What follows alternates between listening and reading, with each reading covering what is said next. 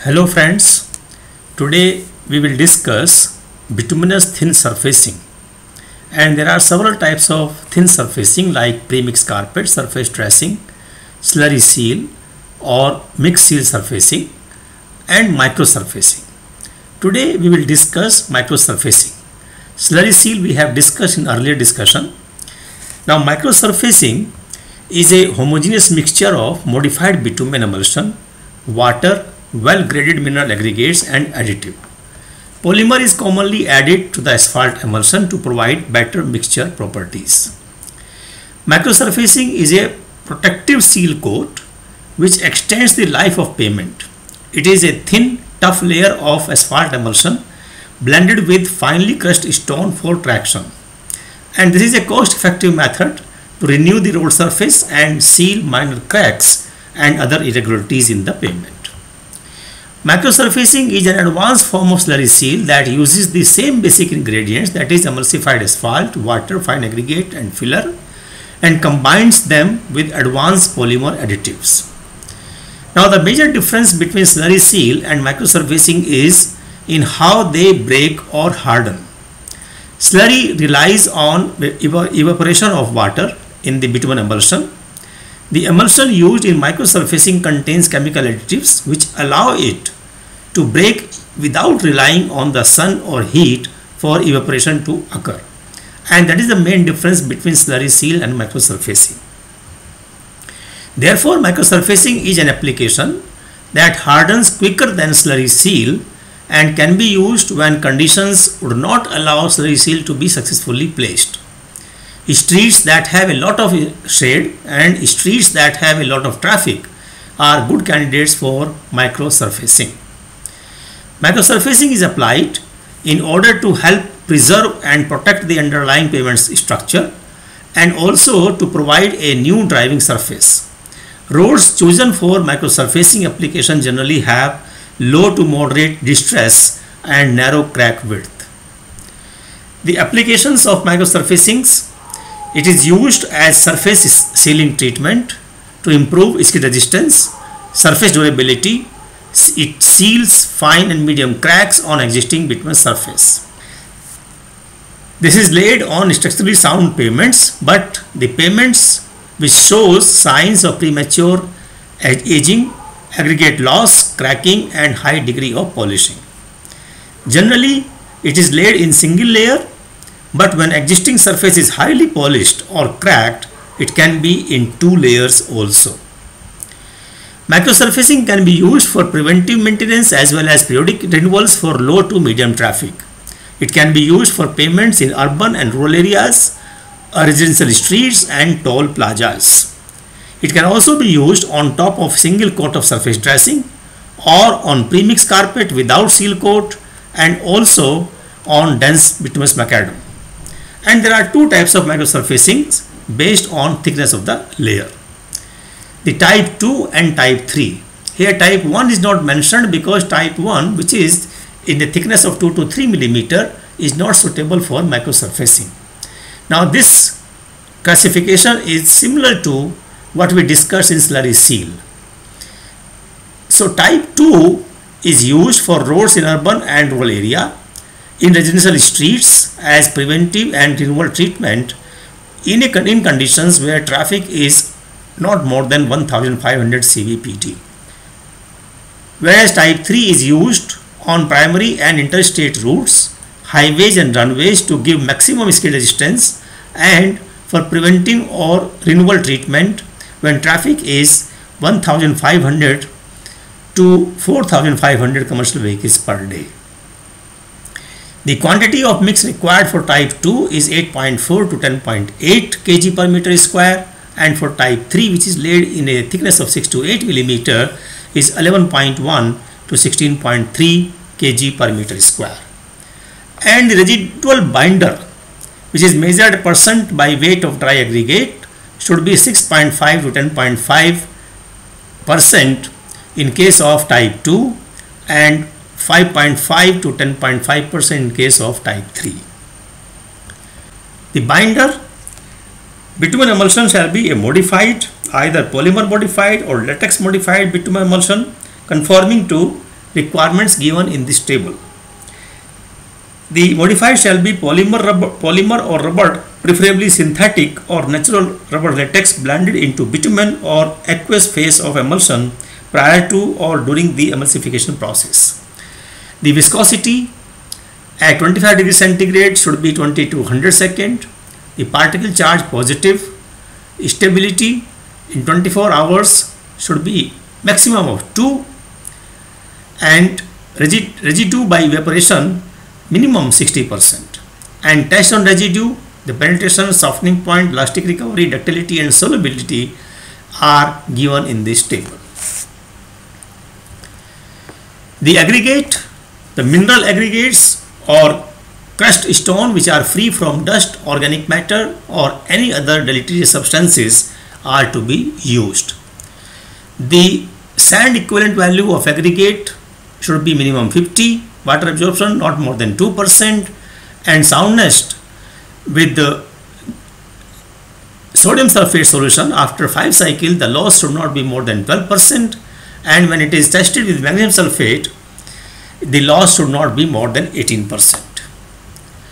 The grading of aggregate for type 2 and type 3, for type 2 type of microsurfacing, the nominal size of aggregate is 4.75 millimeter, and for type 3 it is 6.3 millimeter, and this should be well graded aggregates with higher percentage of fines.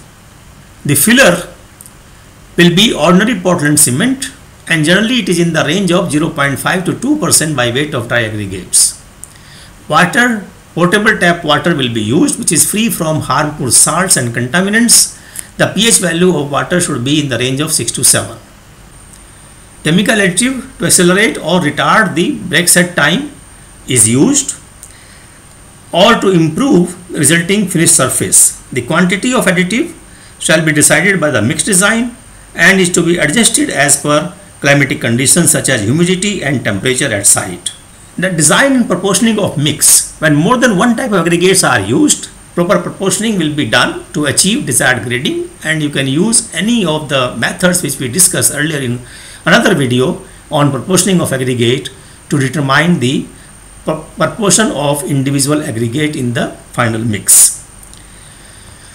The compatibility of aggregate, filler, emulsion and additive shall be verified by mix design for a selected grading, and the design criteria which are given in IRC SP 81 2008 are like this: that mixing time should be minimum 180 second, consistency maximum 3 centimeter, wet cohesion within 30 minutes should be achieved 12 kg centimeter, and wet cohesion within 60 minutes should be around 20 kg centimeter. Wet stripping not more than 10%, and wet track abrasion loss after 1 hour soak should be 538 gram per meter square maximum. Now these are special tests which are not conducted in any other mix design, and therefore I will explain these tests briefly. Now the mixing time. Mixing time is intended to determine the breaking time of emulsion in a microsurfacing mixture, and you need a steel ball, spatula, beaker, a measuring cylinder, a spoon and balance. So take about 1 kg of graded aggregates plus kneaded cement in a bowl, and chemical additive and water are added together, and then this required quantity of water is added to the mixture of aggregate and cement. Then mix it vigorously to get homogeneous paste. After that add required quantity of emulsion and mix again till the emulsion starts breaking and mix loses its workability. The time required for breaking the emulsion is the mixing time. The minimum time required for initial breaking of emulsion is reported as the maximum mixing time. The second test is consistency test, and this test is to determine the consistency of microsurfacing mixture.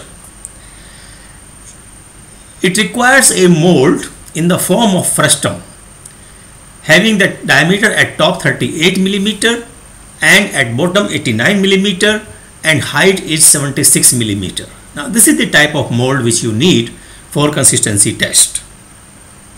A flow scale with 7 concentric circles printed on a sheet of paper or maybe on a metal sheet which are supported by a rigid surface. The center circle is equal to the diameter of the large opening of the cone, that is 89 millimeter, and each additional circle here is 1 centimeter greater in radius than the previous one. The mixture is placed in the cone is removed and mixture is allowed to flow over these inscribed circles until flow of the mix stops. The outflow of the mix is measured at 4 points which are 90 degrees apart, and the average is recorded as the slurry consistency in centimeter. The third test is wet cohesion test. Now this test is used to determine the curing time of microsurfacing mix for complete cohesion. The setting time taken corresponds to the time between the casting and setting of the material. And for this you need a cohesion tester, a steel mold of 6 mm or 10 mm thickness, and the twisting torque is measured on 5 samples of the same material at appropriate intervals after casting. So a suitable number of identical specimens are cast. After setting of the mat, it is placed beneath the pneumatically actuated rubber foot of the cohesion meter. We apply a pressure of 193 kPa, and then twisting torque is measured on 5 samples of the same material at 30-minute and 60-minute interval after casting. And then a cohesion torque of 20 to 21 kg centimeter is required within 60 minutes, and a cohesion torque of 12 to 13 kg centimeter within 30 minutes. So this is the test, wet cohesion test. The fourth test is wet stripping test. Now this test is used to determine the compatibility of microsurfacing system with given aggregates. Test is simple. You need a 600 ml beaker, hot plate with adjustable temperature, absorbent cloth and high wet strength paper. So we take about 400 ml of tap water in a 600 ml beaker and boil this water on a hot plate. When the water is boiling, drop 10 gram mixture of cured microsurfacing in boiling water for 3 minutes.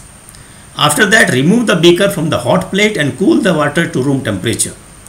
And also add cold water on the surface of the beaker so that free bitumen flows over the side of the beaker. Drain the water and remove the content from the beaker and place on a white absorbent paper or on a towel. Examine for uncoated areas and report as the stripping value. Now this test is similar to stripping test which we do on aggregate bitumen mixture. The fifth test is wet track abrasion loss test. Now here you need a planetary type mechanical stirrer which is equipped with a weighted rubber hose holding device having free up and down movement in the shaft sleeve.